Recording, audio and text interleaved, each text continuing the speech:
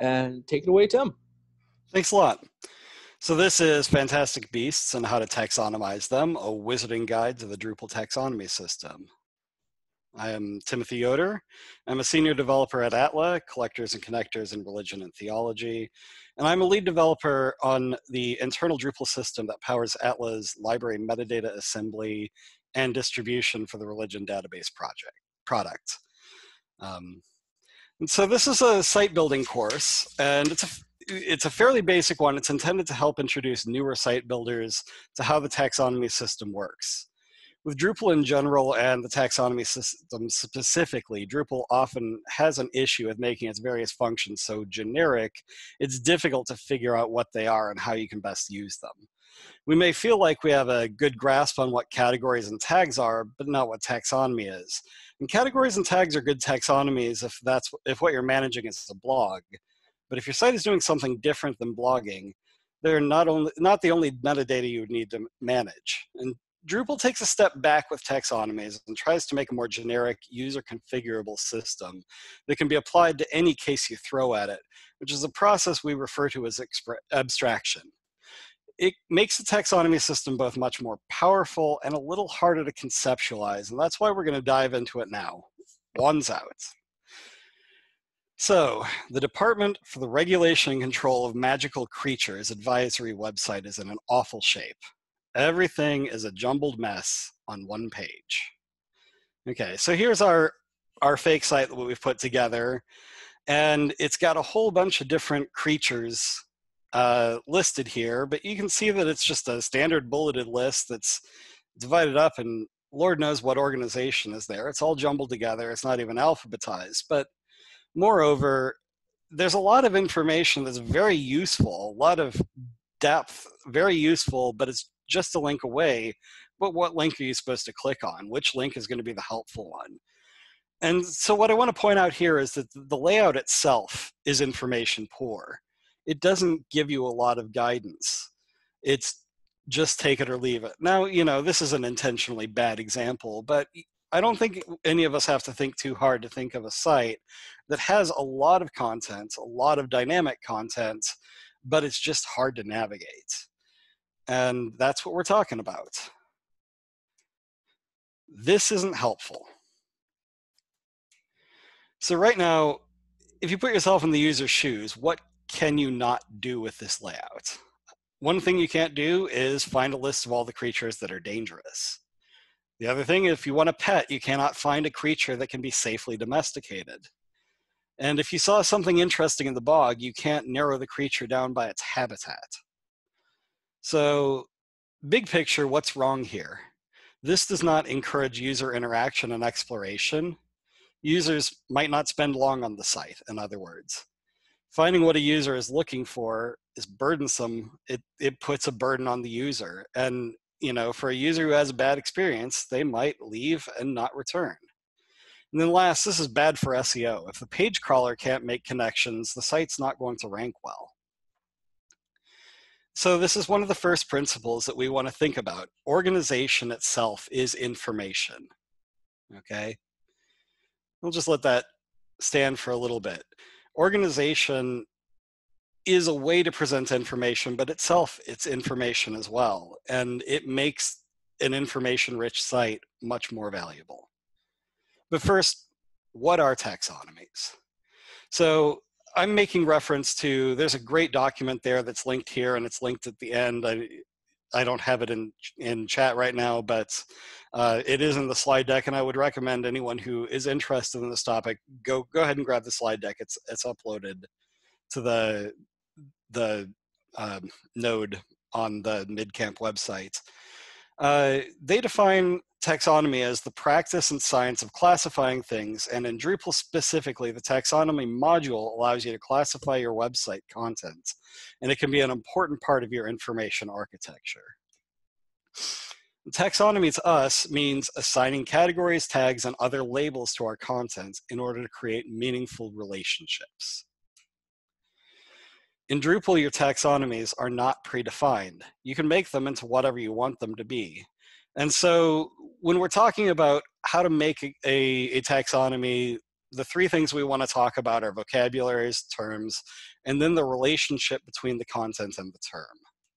Okay. Vocabularies are the collections we're going to make, the buckets. They can be flat or hierarchical. That means that they can have relationships between each other, or they can all be independent. Okay. Then terms are individual segments belonging to a vocabulary.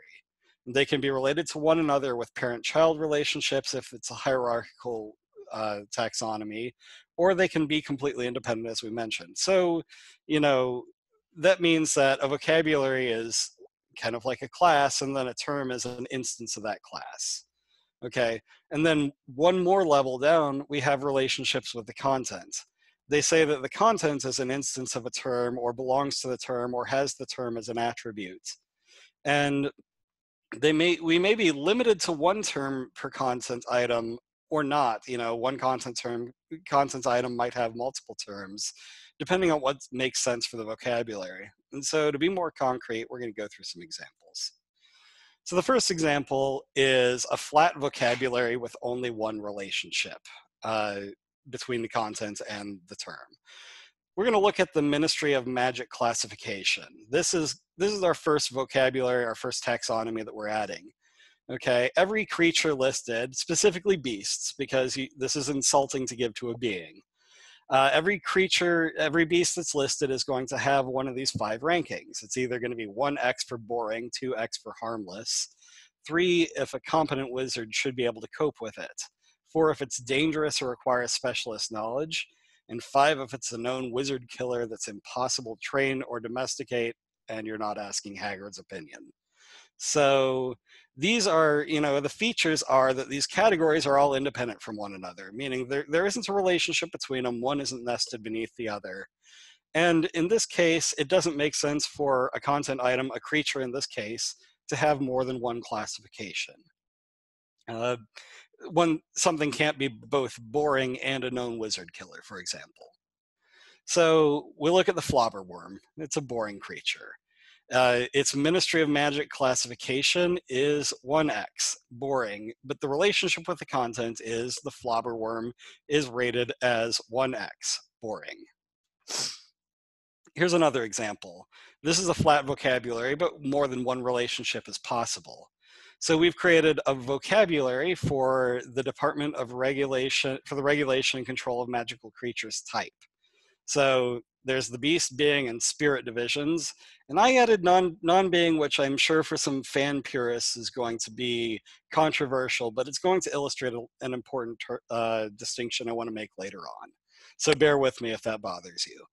The features. These categories are independent from one another, meaning that one's not nested below the other. But there are some circumstances where the classification of a beast can be genuinely ambiguous. Take, for example, the werewolf. The vocabulary, again, is the Department for the Regulation and Control of Magical Creatures type.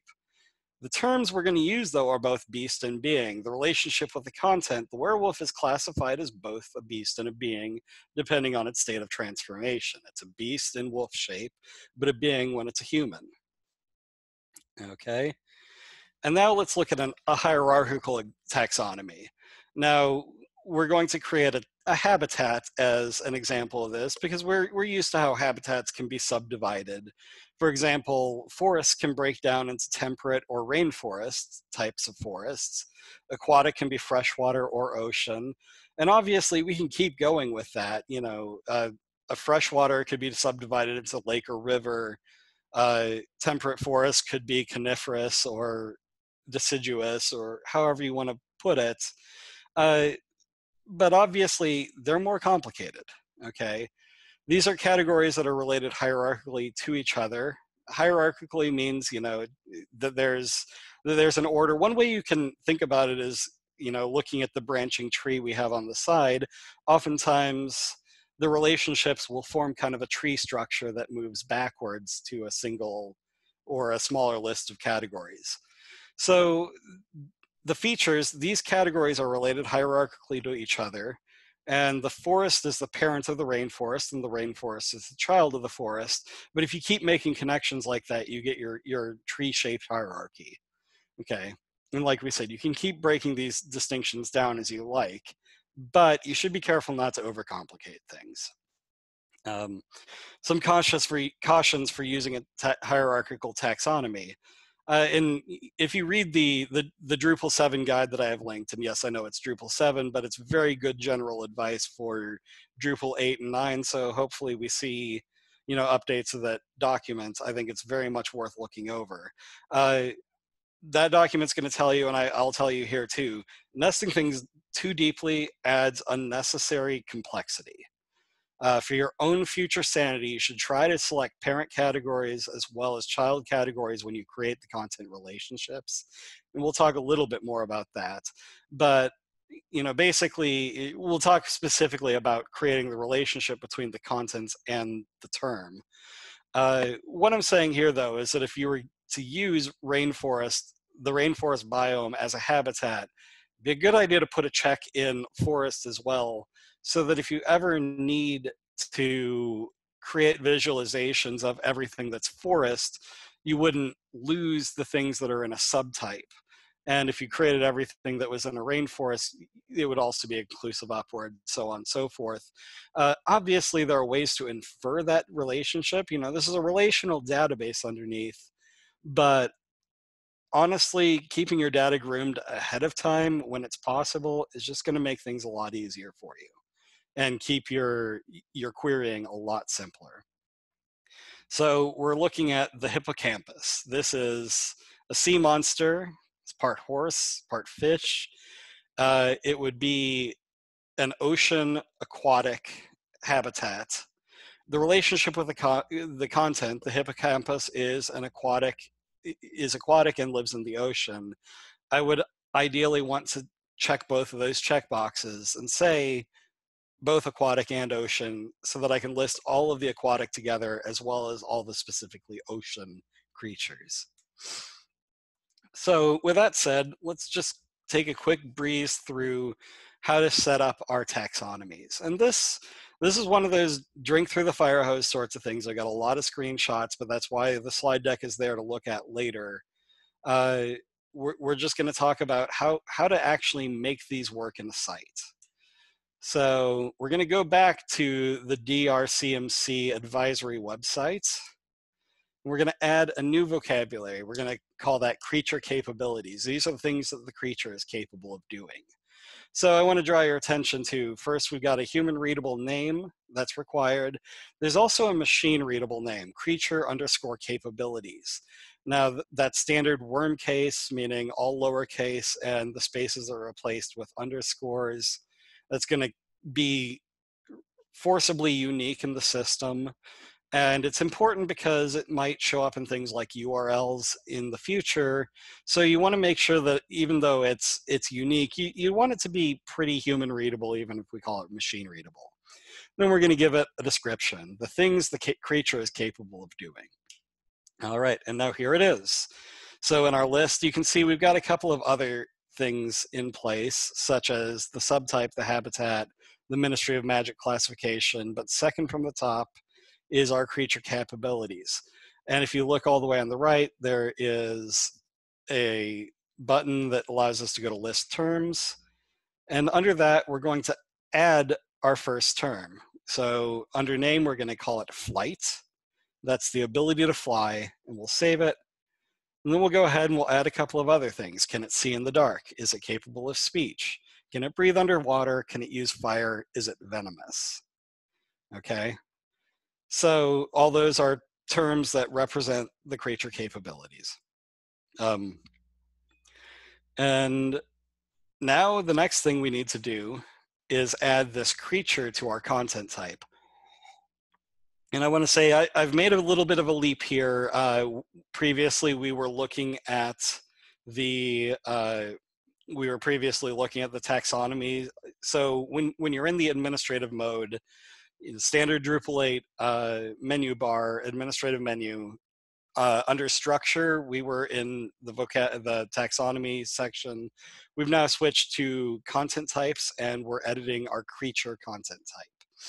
And we have created fields for all of these, everything that exists so far. You'll notice the field type is entity reference. If you're coming from Drupal 7, Taxonomy terms used to be their own type of reference, but now they're kind of grouped together. Entity reference in Drupal 7 could always reference taxonomies, but uh, in in the interest of simplification, everything's an entity reference now. So we're going to add another field, and it's going to ask us what type we want. And you'll notice that it's grouped together: general, number, reference, text. Under reference, so that's an entity reference, we're going to select taxonomy term, which is going to confine our scope of what we can reference to terms. We're not looking for files or users or content. And once again, we're going to give it a label. It automatically creates a machine name. In order to keep things simple, we're naming it the same thing as we're naming the vocabulary.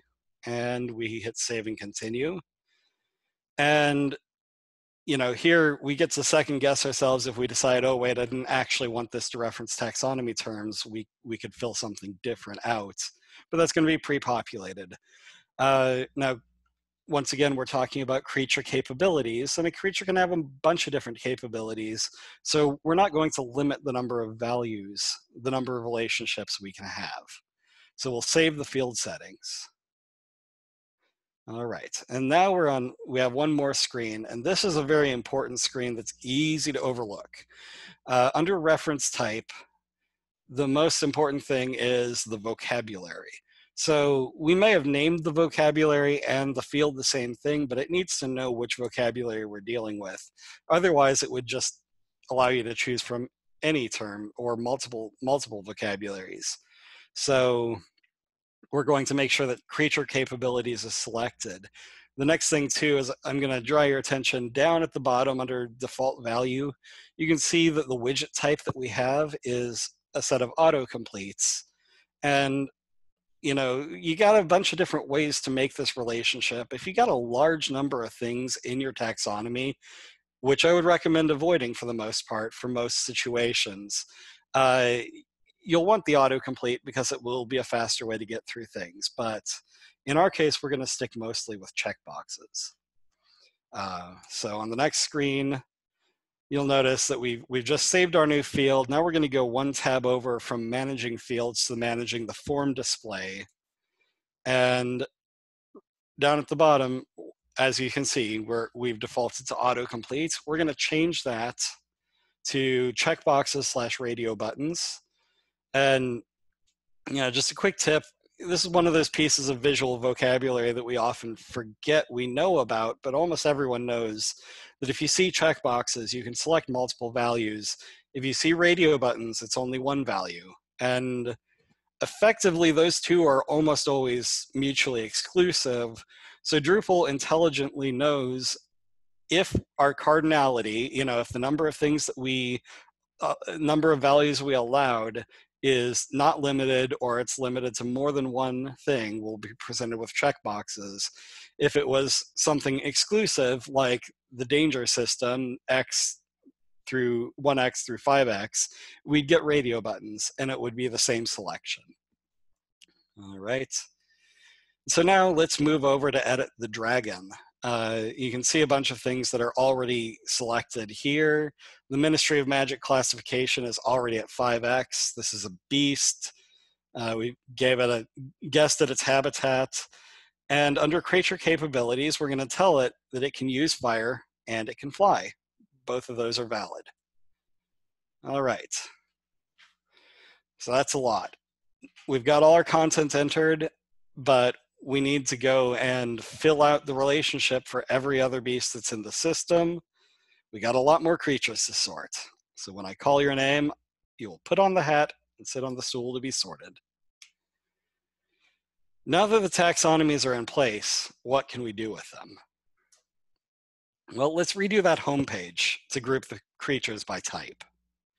Okay.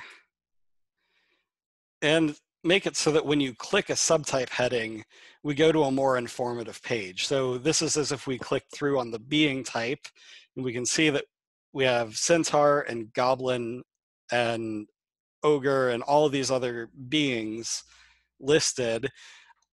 They have their title, they have a thumbnail of their picture, and then they have an excerpt from their description.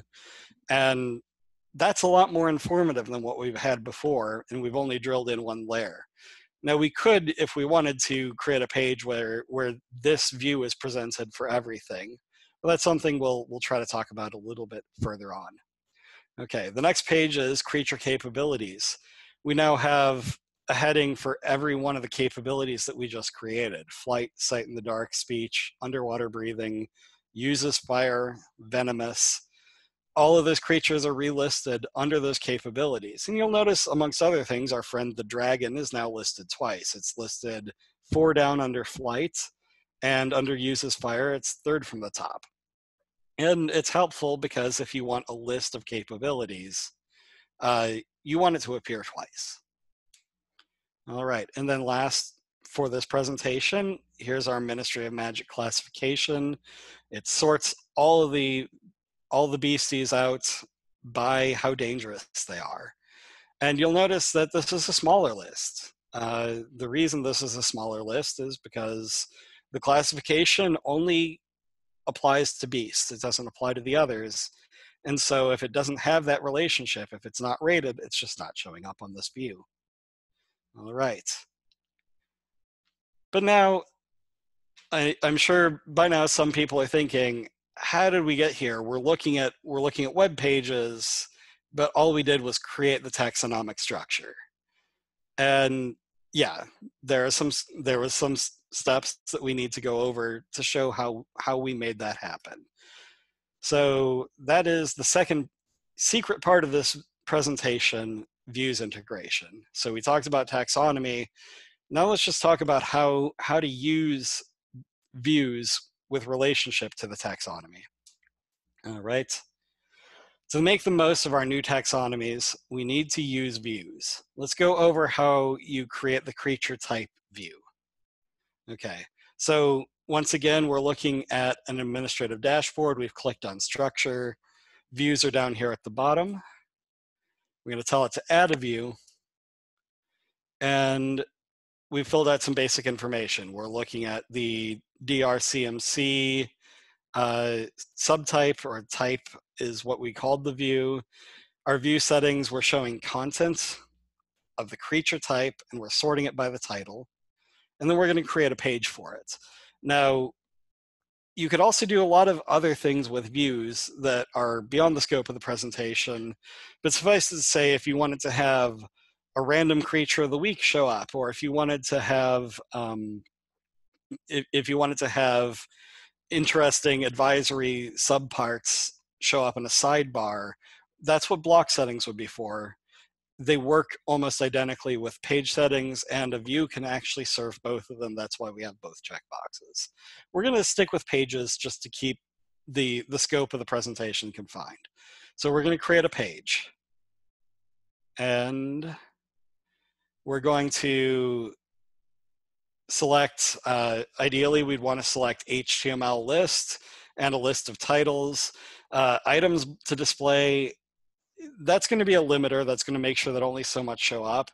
If you don't want to use that, your choices are to set it at a very high number here, or on the next page, you can just remove the limiter altogether. All right.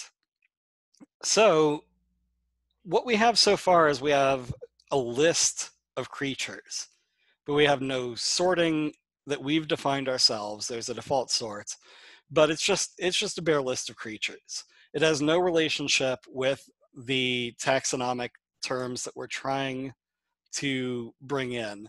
And so the first thing you need to do is expand the advanced section in the right-hand corner and click add a relationship. All right. And under that, I want to point out, once we're in most of the interfaces in the views, there are 2 filters at top. There are very, very long lists of things that you can add as relationships and fields. You can type into the search box or use the category drop-down to narrow down what it shows you. It can be very helpful. You'll notice that I use that in later slides. So we're creating a creature subtype view. We want to create a relationship with the creature subtype. And you'll notice that the relationship we're using is under category, it says content. We're building a relationship based on the field that is in our content. So that field is referencing a taxonomy. We are using the link in that field. All right. And then because we only want to show things that actually have a subtype, we're going to check the next checkbox that says require the relationship. It means that if the creature doesn't have a subtype assigned, we're just not going to show it.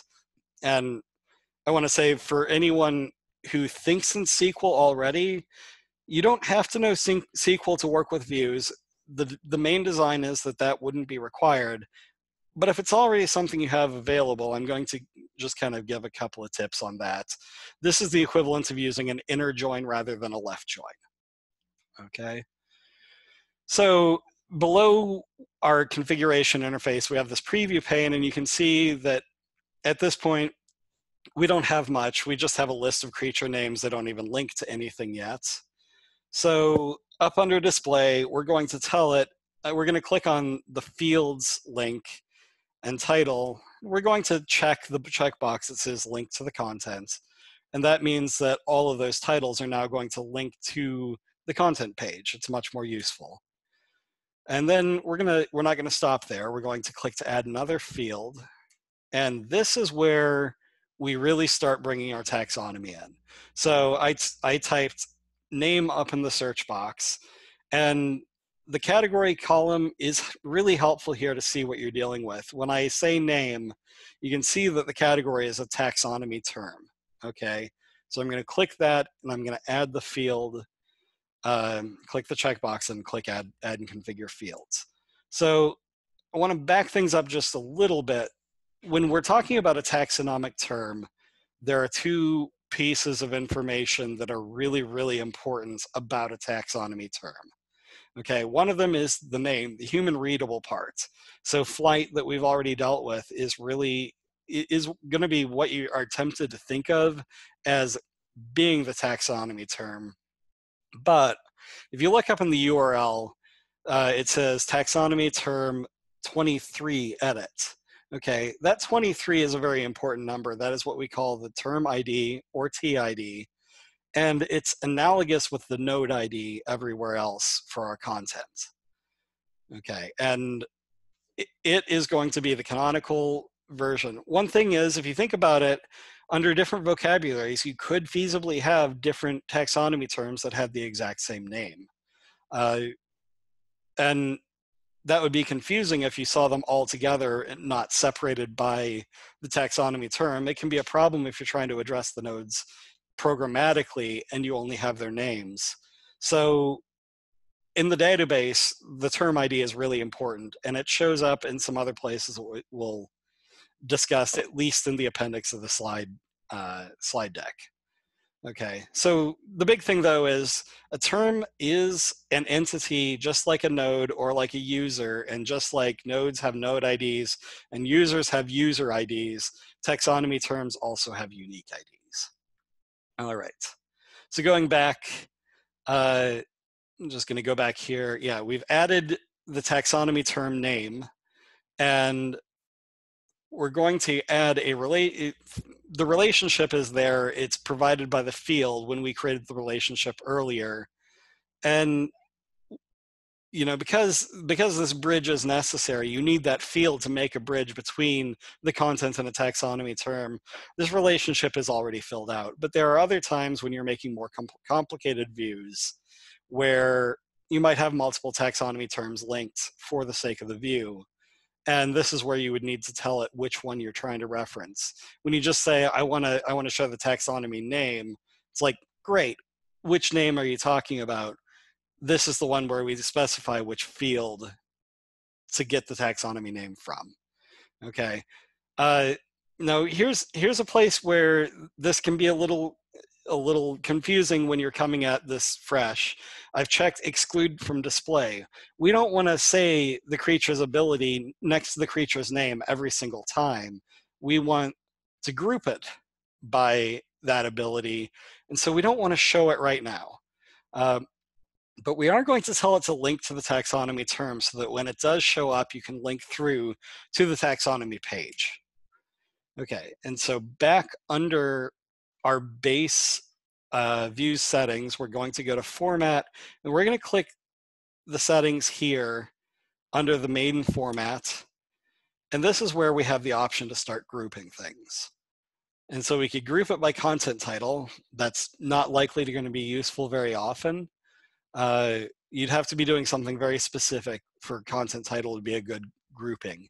But we're going to group it on the taxonomy term name that we just added in. And the last thing we want to take a look at for the structure is we want to make sure that these things come in a sane order. Previously they've been jumbled up. The default sort criteria assumes that this is something like a blog where you want to show the most recent content first, and that's not really what we're aiming for when it's more static content. Static meaning we're putting this in once and for all. This is part of the structure of the site now, not just metadata on posts. So we're going to go ahead and remove the sort criteria that exists there and then add our own. The first thing we're going to look for is that taxonomy name. And this is going to mean that once we see the groupings of the creature types, they're going to be in alphabetical order. So we look for name, we grab the taxonomy term, and then we're going to also add the title so that underneath those headings, the creature names are going to be alphabetical as well. We'll add and apply that. And now let's look at our preview. And this looks a lot better. We have beasts, beings, non-beings, and spirits. That's all in alphabetical order. And under each of these, they're in alphabetical order. The other thing I want to show you, and this is a setting that's easy to Google. I didn't throw it into the slide to complicate things. You can tell views to show you what the underlying SQL query is. So if SQL is a tool in your toolbox already, and views is not behaving the way you expect it to be, this is a very common thing. Views is definitely a learning curve part of Drupal. Sometimes having the SQL query there to tell it, show me your steps, show me how you got where you are, is a good way to get Drupal and get views to tell you what you're thinking. And I would say if SQL is not in your toolbox, it can be a good way to ask for help. So trying to get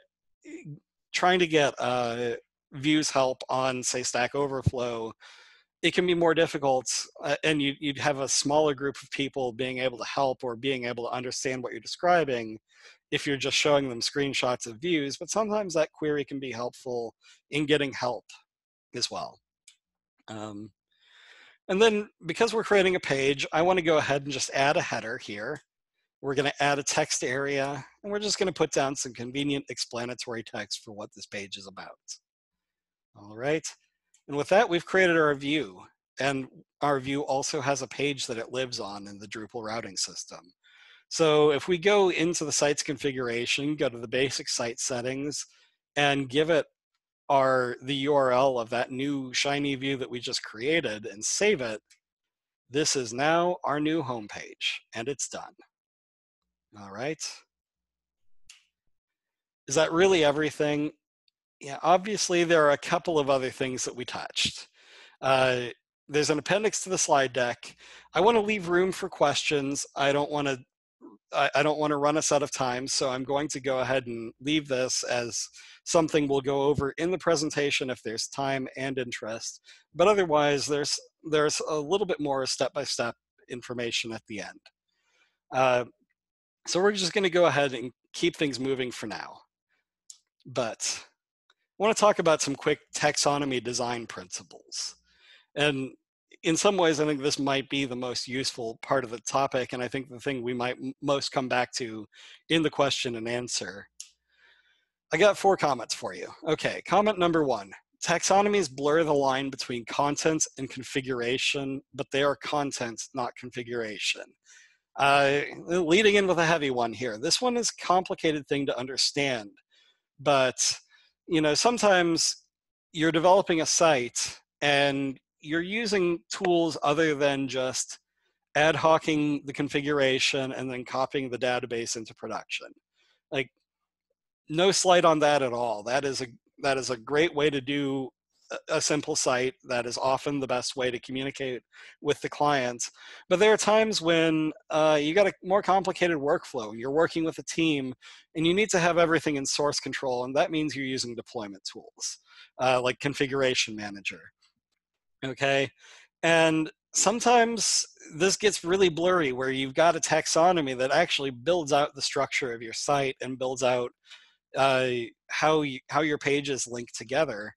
Well, that you're going to have another solution for that. Okay, sometimes you got to do things to fill in the gaps. You know, if you're using Configuration Manager features, things I've used before include install hooks and custom modules that you know, allow you to set up the vocabulary and pre-populate the terms. You know, another thing that can be helpful is capturing the terms as, you know, variables in the system under a unique and repeatable name, so that you can do all your program. If you have to address them programmatically, you can go against a variable name instead of hoping that your system and the staging server and your friends system all use the same term IDs. Okay, but if it's got an ID on it, it's content more than structure and more than configuration. Okay, the next thing is, it means that taxonomy terms are not static. They're going to need careful planning and maintenance in order to keep them in line.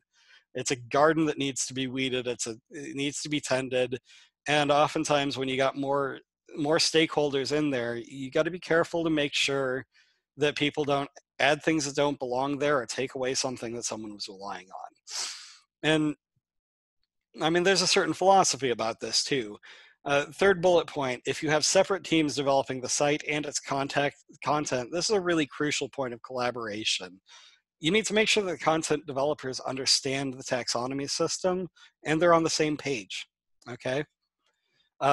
You know, there are certain philosophies about what you want to include and what you want to exclude, and you want to make sure that you're not butting heads over that, and the content team that you're going to hand the site off to understands how to drive it. All right.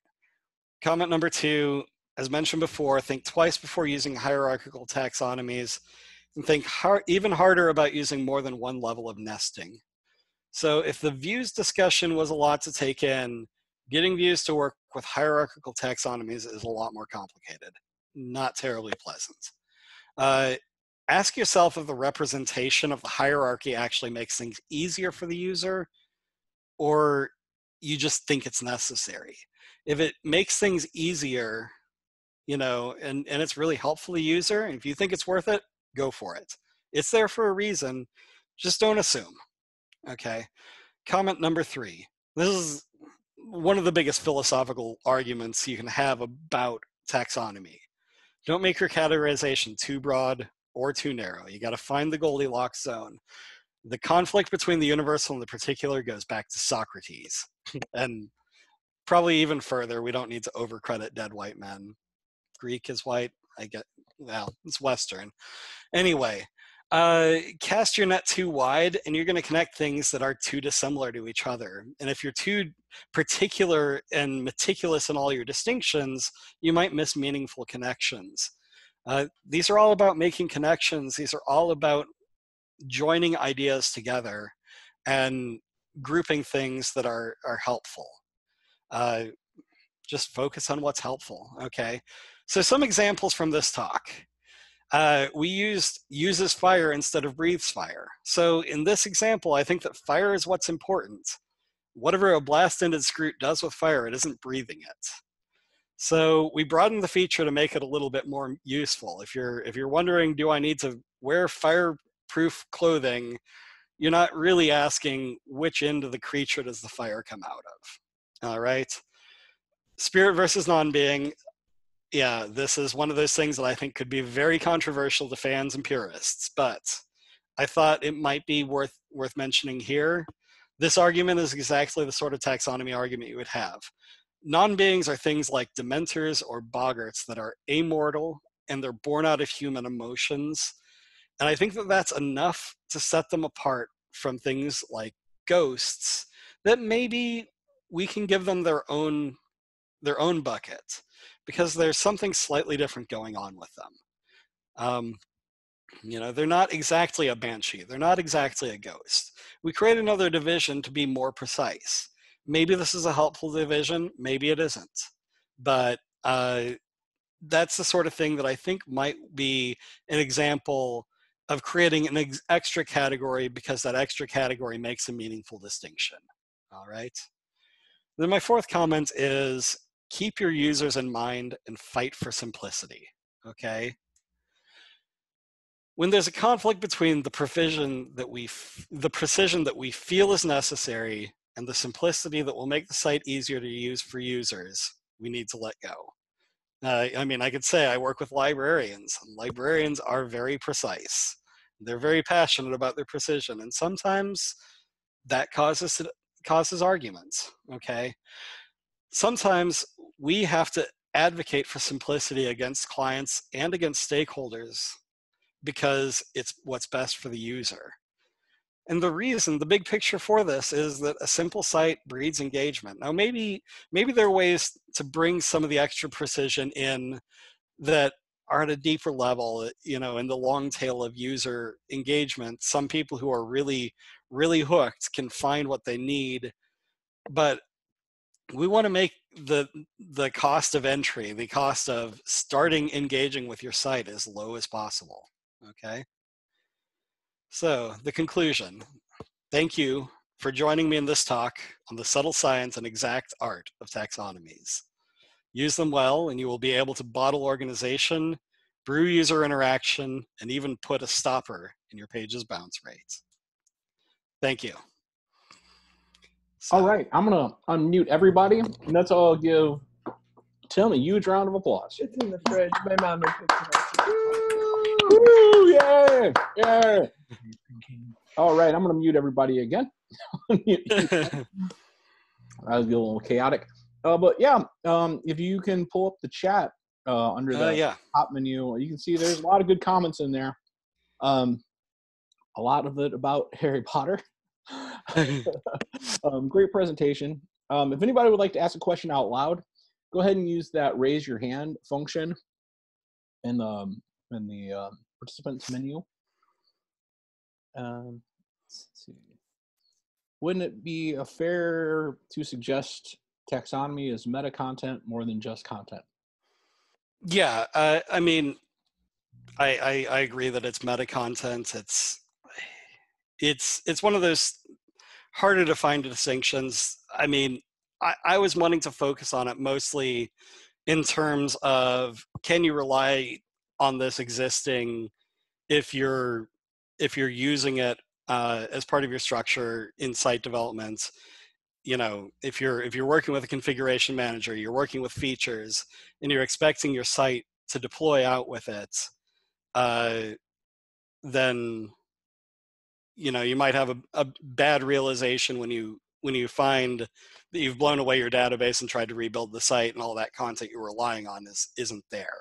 So it's a lot like users aren't exactly content, but if you can't build out a site from lower principles without and include users without doing something else to accommodate them. But yeah, it's a fair distinction. All right, and I forgot to mention that is a question from Daniel Mattetti. Let's see, there was one other one here. What are you Slytherin? That was the first question. Gryffindor or Slytherin? Personally, I actually think of myself more as Ravenclaw, although I really like McGonagall a lot. So, that was and I also really like Alan Rickman. Also from Daniel. Let's see. You mentioned the TIDs could vary between two working groups. Any tips on syncing this? Seems like a potential huge headache if they differ. This is one that I would love to open up to other people, especially people who have more experience in Drupal 8 itself. I saw Beck White had a good comments on the UUID having additional functions, and for the simplicity, I didn't go into that. but it is an important distinction.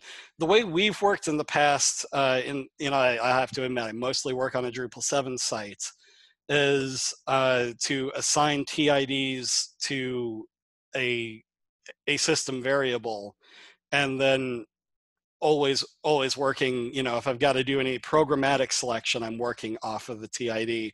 Now, various views exports, that can get really, really difficult if you're telling a view to be contextually bound to a specific term ID. You might have to do some real magic footwork to get that to work in every build. Right on. A lot of comments in there. I guess chats are good for those kind of comments. Yeah. Does anyone else have any other questions at this point? Or anything you'd like a comment on? I guess that'd be a question. Feel free to raise your hand if you want to shout it out loud.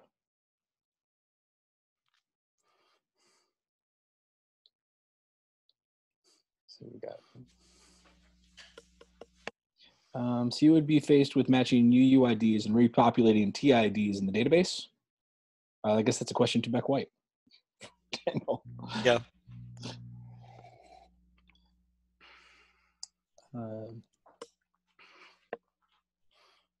Oh no, she had the suggestion. You're right. She did, yeah. She suggested. Actually, if you would mind me unmuting you, Beck, we can. You can. All right. Let's unmute you.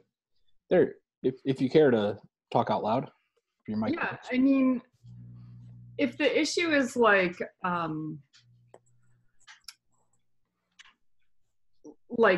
creating taxonomy terms during development and like having development content or something like that, I don't think you could really solve it with UUIDs. I think that's more for just making sure content is aligned across different sources. But it doesn't help at all with views or with entity references or anything like that. So. Cool. All right. Thanks for that perspective. Thank you.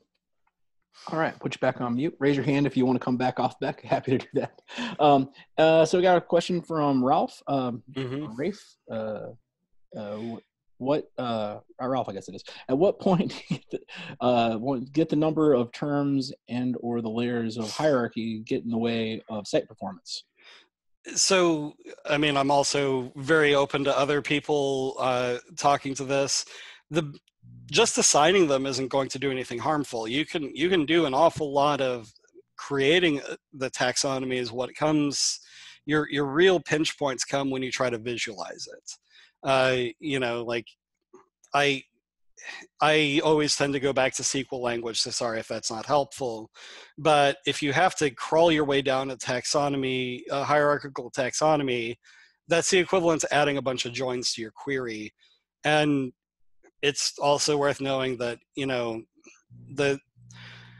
the query that you get in the diagnostic mode is not exactly the whole story. It's definitely telling you what it's doing to visualize, but there's even more overhead to what you're seeing.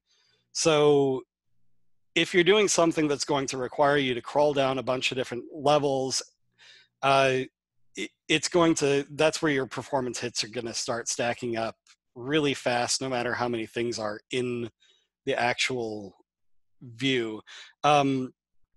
The other thing though is like there are ways to get around it. If it works, you can actually have people drill through so that you say, okay, here's the list of top level terms. I click on one of them, and now I'm going to contextually filter on all of the next level terms that are children of what we just linked to. And it's going to pull, that top level term, it's going to pull it out of the context. Contextual terms, I'm sorry, they are in the appendix to the slide deck, but we haven't gone over them.